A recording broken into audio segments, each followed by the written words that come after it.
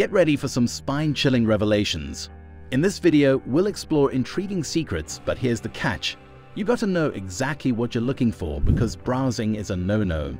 With a whopping 52 miles of shelves, it's like a treasure trove of historical secrets. Hello curious birds, let's discuss creepy Vatican secrets that they don't want you to know. So grab your popcorn and get ready to uncover some fascinating stories from the past. Like this video and give your virtual encouragement by subscribing to Top 10 Coolest Stuff. Number 1. Regular exercise or modern-day exorcism. Fellow seekers of the unknown, you won't believe the devilish details I have for you today. Baudelaire once said, the greatest trick the devil ever pulled was convincing the world he doesn't exist. In modern Vatican City, the devil is definitely on the radar. During his reign, Pope John Paul I personally performed 3 exorcisms, and Pope Benedict XVI expanded the ranks of Catholic-sponsored exorcists worldwide. Father Gabriele Amorth, the church's chief exorcist, claims to cast out more than 300 demons every year from his Vatican office. And get this, Italy alone has around 350 exorcists working for the Catholic Church. Amorth even teaches bishops how to distinguish between satanic possession and psychiatric illness. It's a captivating topic that keeps the devil's presence alive and kicking in Vatican City. Stay curious and keep exploring. Did you know that the devil is considered alive and well in Vatican City? We'll dive into the world of exorcisms, including the late Pope John Paul I performing 3 exorcisms during his reign. We'll also uncover the fascinating work of Father Gabriele Amorth, the church's chief exorcist, who claims to expel over 300 demons a year.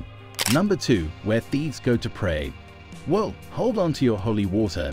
Did you know that Vatican City has the highest crime rate in the world with 1.5 crimes per citizen? But fear not, it's not the cardinals going rogue. The massive crowds of tourists make it a pickpocket's paradise. Since Vatican City doesn't have a working prison, most criminals are handed over to Italy. The Vatican's legal code is based on Italy's with some modifications. They even have their own duty-free stores, and shoplifting there can lead to revocation of access. In 2007, they even had their first drug conviction. It's quite the intriguing mix of crime and punishment in the Vatican. Stay vigilant, my friend. Plus, what is a more unique situation is that the Vatican has no working prison and only one judge. Number 3. The worst confession. So, the Apostolic Penitentiary is like the ultimate authority when it comes to forgiving some really serious sins. They've been around for centuries, but in 2009, they actually held a press conference to talk about their work. Can you believe it? They handle sins that are so extreme that even local bishops can't absolve them. Some of these sins are reserved for clergy, like breaking the seal of confession or offering confession to their own partners. But there are also sins that anyone can commit, like desecrating the Eucharist or attempting to assassinate the Pope. It's all super secretive. At the major penitentiary, Cardinal Manuel Montero de Castro makes the final decisions on how to deal with each case. Isn't it mind-blowing? Number 4. You can read the Pope's mail. Did you know that the Vatican's secret archives are not so secret anymore? Since 1881, scholars have been allowed to visit and examine the correspondences of every pope for the past 1,000 years. It's pretty amazing, right? But here's the catch. You can't just browse through the archives. You have to know exactly what you're looking for. With 52 miles of shelves, it's quite a task. One of the most famous letters in there is Henry VIII's request for an annulment, which was denied by Pope Clement VI. That decision had a huge impact on history, leading to the break between Rome and the Church of England. The archives also hold some interesting red ribbons, which were used to bind petitions from English clergy and aristocrats. It's like a treasure trove of historical documents. Number 5. The Pope liked to text message. Did you know that Pope Benedict XVI was quite the tech-savvy Pope? During his time, he would send text messages of his homilies to mobile subscribers all over the world. How cool is that?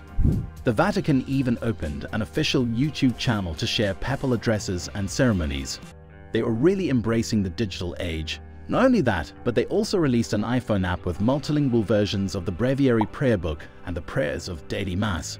Talk about convenience. And here's something even more impressive. The Vatican added solar panels to the roof of the Pope Paul I Auditorium as part of their commitment to fighting climate change. They're using technology for a greener future. The Vatican's combination of faith and technology is truly remarkable. Number 6. The Vatican has the finest Swiss bodyguards. Did you know that back in the 1500s, The Swiss were known for their unstoppable military force. They were masters of the halberd, a deadly weapon that combined a spear and an axe. Their ground troops were so skilled that they could easily defeat enemy legions on horseback.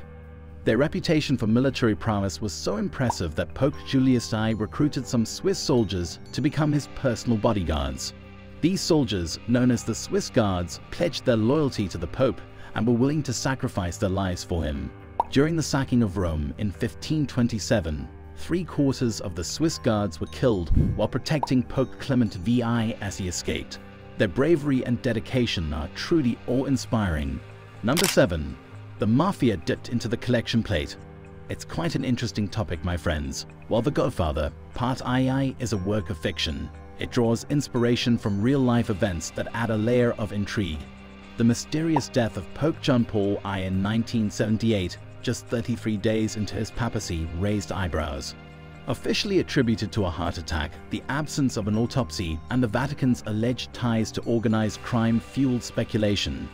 The subsequent scandals surrounding the Vatican Bank in the 1980s, including the resignation of Father Paul Marcinkus, the bank's president, further deepened the intrigue. Although Marcinkus was never indicted, suspicions lingered and he claimed diplomatic immunity before retiring to Arizona. It's a fascinating story that blurs the lines between fact and fiction, adding an extra layer of mystery to the world of The Godfather. Number 8. There's no vice pope. The role of the Pope and what happens if they're unable to perform their duties. It's true that traditionally, once a cardinal becomes the Pope, they're considered the leader of the Catholic Church for life. However, Pope Benedict XVI surprised everyone with his resignation, which was a rare occurrence that hadn't happened in over 500 years. In situations where a Pope is alive but unable to fulfill their responsibilities, it can be a bit uncertain. While the cardinal can step in as the head of state for the Vatican, only the Pope can carry out certain ceremonial duties. So sometimes masses and benedictions may go unperformed until the Pope either recovers or passes away. It's definitely an intriguing aspect of the papacy that adds a layer of uncertainty. Number 9. Faith-based economics. It's really cool to dive into the financial side of the Vatican. So the Vatican needs a good chunk of money each year to keep things running smoothly. They have expenses like maintaining ancient cathedrals, funding the Pope's travels, and supporting schools, churches, and healthcare centers. To generate funds, Catholics contribute through tithes and donations, which amount to around $100 million annually. But that's not all. The Vatican also makes money from books, museums, stamps, and souvenir shops. They even have their own limited edition Vatican euros. However, there have been times when they faced financial challenges, like in 2007 when they had a deficit of $13.5 million. Factors like the weakened American dollar and the performance of their newspaper, L'Osservatore Romano, played a role. To boost subscriptions, Pope Benedict made some changes, like adding more photos and covering world news stories alongside religious content. It's pretty interesting to see how they manage their finances. Number 10. Even the ATMs are in Latin. Did you know that the Vatican Bank offers a unique feature? It's the only bank in the world that allows ATM users to select Latin as their language for transactions. How cool is that? This is just one symbol of the Holy See's unwavering dedication to the ancient language. Pope Benedict XVI was particularly passionate about reviving Latin and would often have informal conversations in this classical tongue. And it doesn't stop there. The Vatican's Latin Foundation is working hard to keep Latin relevant by translating modern phrases into this ancient language. In fact, they released an updated dictionary in 2003 that included terms like rush hour, tempus maxima frequenti, and dishwasher, escariorum lavatory. It's amazing to see how Latin continues to have a special place in the Vatican's traditions. Now let's wrap up the video. If you're really surprised by these weird, creepy secrets like this video, and share it with your history lover friend as well. Until next time.